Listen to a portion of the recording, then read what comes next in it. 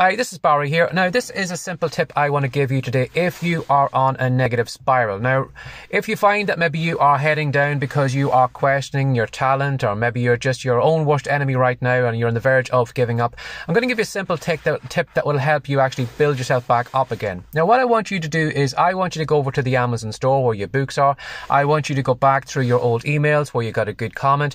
I want you to read through your blog comments, and if you have any good stuff, I want you to screen capture it, but I want you to store it and I want you to put it somewhere safe. Now, what I want you to do, if you are feeling rough today, I want you to pull up all those files, all those screenshots, all the great book reviews, all the positive comments, all the great testimonials, and I want you to think on that for a moment. You know, those people have been delighted, they have probably had great success, and you'll probably entertained all those people with content you created.